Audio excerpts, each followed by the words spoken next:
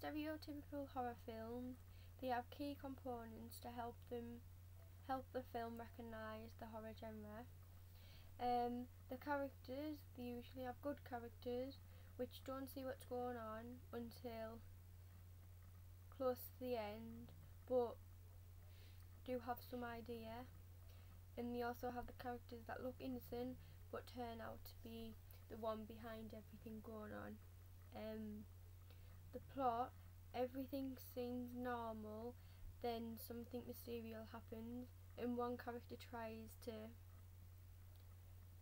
tell the others that they think something's going on, and then everyone else don't believe them, and then in the end everything's revealed.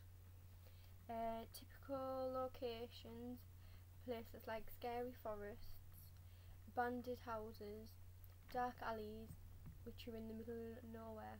This gives a daunting feel and makes the viewers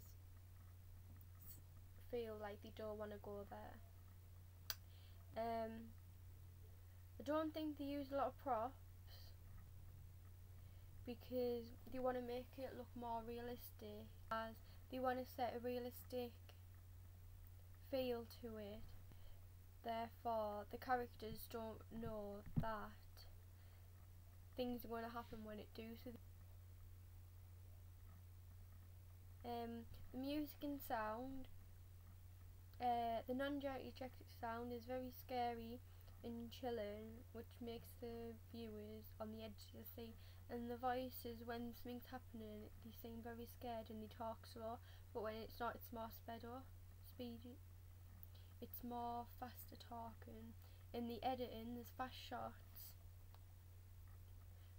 short shots when it's like on a night and the scary things happening, and then the more longer shots when nothing's happening.